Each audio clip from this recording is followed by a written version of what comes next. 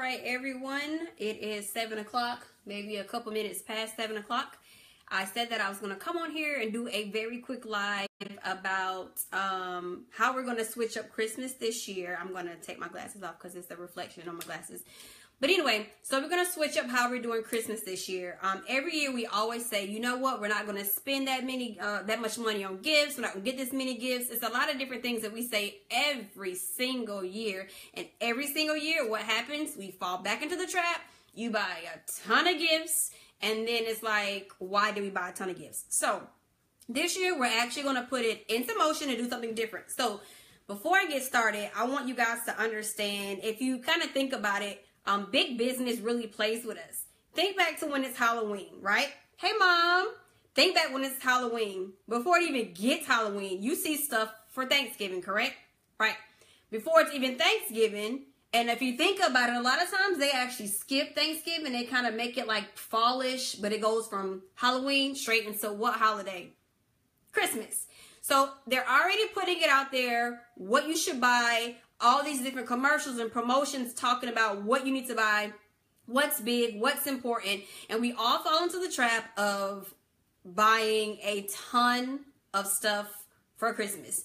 Hey, lovely. So this year we have decided that we're not going to fall into that trap again. And let me tell you how it even gets us. Me and Rico have even said, you know what, we're not going to get each other gifts this year. We're going to make sure the kids are taken care of. We're going to enjoy it.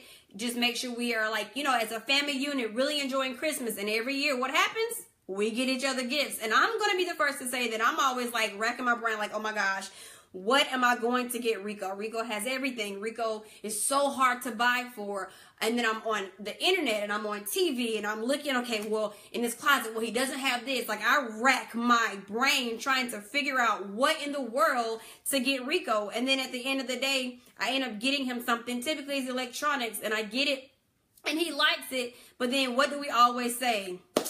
Well, we really didn't need that. And didn't we say we were not going to buy each other gifts this year? So, every year we wreck our brains trying to figure out what to get for our kids and others for Christmas. And then there's always that pressure of someone getting you a gift and you're like, oh, I did not get this person a gift. Oh, I forgot about this person. Or this person got my kids a gift. Oh, I got to get their kids a gift. And so the Christmas season and the Christmas year has gotten so bombarded down about being commercialized and buying all these gifts and spending all this money. And the whole reason for the season has kind of been pushed to the side. Like I would say, it's standing in the corner somewhere. And so this year we're doing Christmas different. We're not going to be spending a ton of money, which is what is being promoted. Buy this, buy this. This is what's important. Kids like this gift. Get this commercial. People were buying stuff for Christmas in October because you had the different sales, and of course it first came out. We're not falling for the trap this year. So the other reason why we switched up Christmas this year is because how many of you guys have kids, or even yourself, you buy these things and for the moment it's like the kids are playing the games, the kids are playing the video games, they're playing with this toy, like they can't get enough of the toy, and then the next thing you know, like in a month or 2 months, you ask them, hey, where's the toy you got for Christmas? I don't know. Or when it's time to clean out the closet, the first thing they give away is what you bought them for Christmas that you went shopping for forever.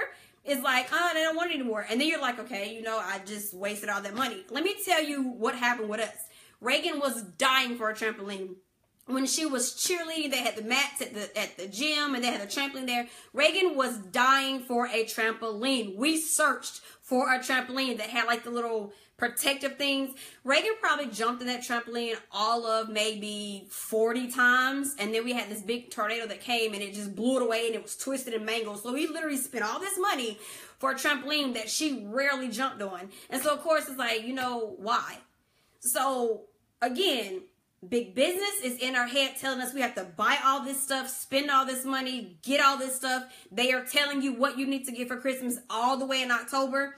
You know, you're spending tons of money. The kids don't even play with the stuff as long as you think they should, or they outgrow all the stuff. And then you also got to think about it. they're continuously getting things throughout the year. How many times do you go shopping throughout the year? I know for us, it just seems like our kids are just growing at just miraculous rates. Like, I promise you, I just bought Reagan shoes and clothes, and it just seems like she's already grown out of them, which she's probably going to be taller than me in the next maybe 3 or 4 years, but we're not going to talk about that. And then Junior, he's older, so he's shooting straight up, and he's losing weight. He's a football player, so his clothes don't fit, or either they're too big because he's losing weight from always playing on the field, so then you got to go buy different clothes. Like, we're always buying something, so you're buying stuff throughout the year. And the other reason is because it's time to start making this time of the season about helping others and getting ourselves ready to accomplish our goals and dreams. A lot of the times we focus so much on December about being about gifts. And it should always be about gifts. It's time for us to say, hey, we're closing out 2017.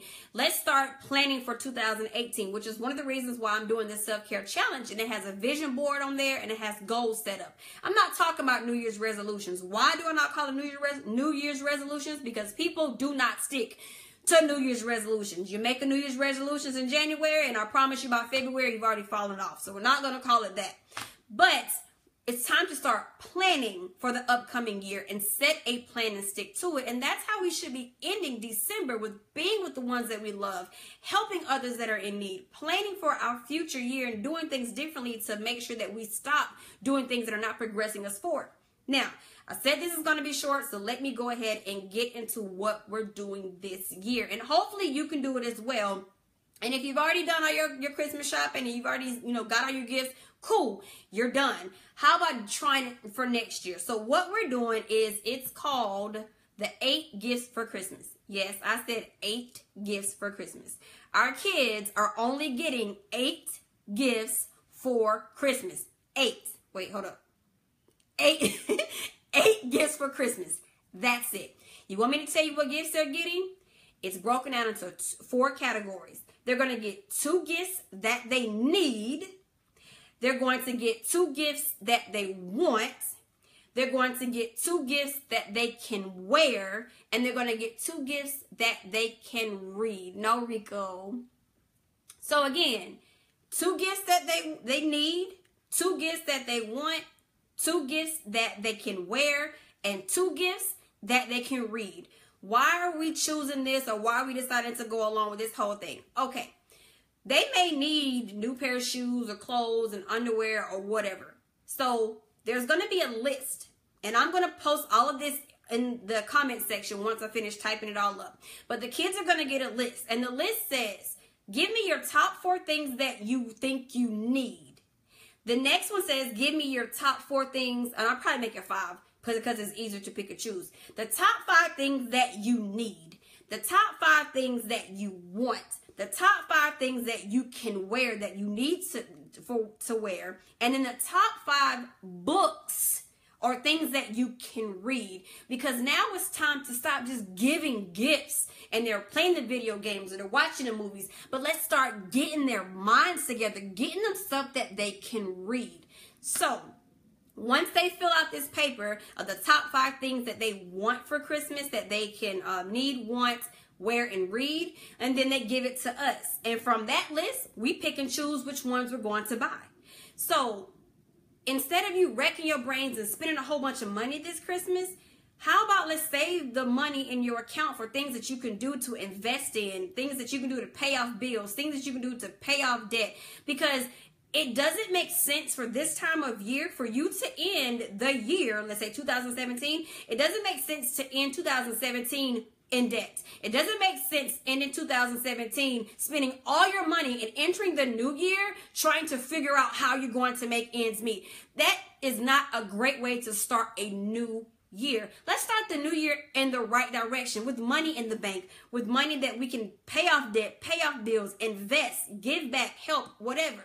So now that we have the 8 gifts that they're going to get, we're also going to find a family or organization that we can give back to. And the reason why we're doing this, in our previous company that we owned before Rico sold it, because his mother got sick, we had something that was called the Elite Cause. And we would find families during this year and holidays that couldn't afford to get food, or couldn't afford gifts, or couldn't afford, lights, to have their lights and stuff on. But we never really got our kids involved because they were so young. Well, this year, it's time to start looking for that, because a lot of times during this time of the year, and I see it a lot with younger generations, and being that I used to teach, I saw it a lot. Gratitude is not like it used to be. And a lot of kids nowadays are not grateful for things that they have, because we work so hard to give our kids a better life that they get so much so easily and so readily that they don't appreciate what it takes to get those things. And so it's time to start instilling gratitude in them, letting them see that, you know what, we try to provide a great life for you. We bust out butts to make sure that your life is better than what ours was.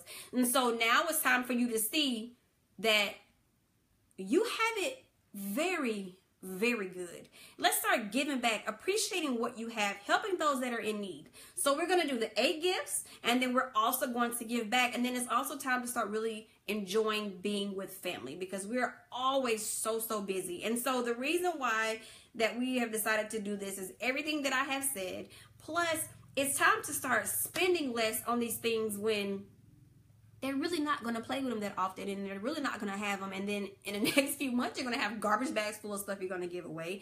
Let's stop having so much consumerism, because if you're anything like our household, it's like toys and games everywhere. And it's like, okay, we got to give some of this stuff away in order to get new stuff. So it's like every holiday, every Christmas, every birthday, is like before they can get gifts, we're always giving stuff away to make room for new stuff. So it's time to stop consuming so much stuff that we really don't need. And plus, it's going to teach the kids something, because now they have to really sit down and think about it. What is it that I really need? What is it that I really want? I have to start researching and figuring out, okay, what book do I want to read? And actually making sure they read the book. And then also figuring out what is it that I want to wear. And they can only give you 5. So that means they have to literally sit down and think about, what do they want? Because in the past, they just give you a long list of everything. So let's do less spending, less consuming, less falling into big businesses trap, and let's just start doing more being more grateful and pumping gratitude. Only do 8 gifts and help people that are in need. Now, some people who are doing this as well are only doing 4 gifts, and it's one that they can need, one that they want, one that they can wear, and one that they can read. We decided to do 2 because, of course, they go from getting a big Christmas to this. So we do it in baby steps, and I like the number of 2 better because they get 2 books or 2 things they can read. So that's what we're doing this year. I just wanted to share with you guys, and maybe we're all on the same page. Maybe you can agree with me, but I wanted to put this out here because I know that around this time of the year, it is very, very stressful because people are spending they're spending too much money on things that really are not going to be around for a long amount of time. And hey, it's going to help us. Maybe it can help you. So again, for those of you who are just now joining us, I'm going to recap really, really quickly. This year for Christmas, we're going to help keep the bank account from getting a big ding in it by only giving our kids 8 gifts. We're giving them 2 gifts that they need, 2 gifts that they want, 2 gifts that they can wear, and 2 gifts that they can read. There's going to be a sheet of paper that they're going to fill out that's going to say, give me your top 5 for each category, and then they give it to us, and we're going to pick and choose which gifts that we're going to get them, so they still really don't know what they're going to get. And then we're also finding an organization or a family to help during this time, instead of it just being about getting all these gifts that they're really not going to use or have around for a long period of time. So less spending, less consumerism, more gratitude, and more help. So if you have any questions, just stick around and you'll see me post this up in the comments. I'm going to post up the little flyer about the gifts. I'm going to post up the paper that the kids are going to read. I'm actually going to create that. Hopefully you can use it. And if you think there's somebody else out there that will actually love this idea or that actually needs this idea, then go ahead and share the video with them. So have a good night, and I'll see you next time I do my live. Bye-bye, everybody.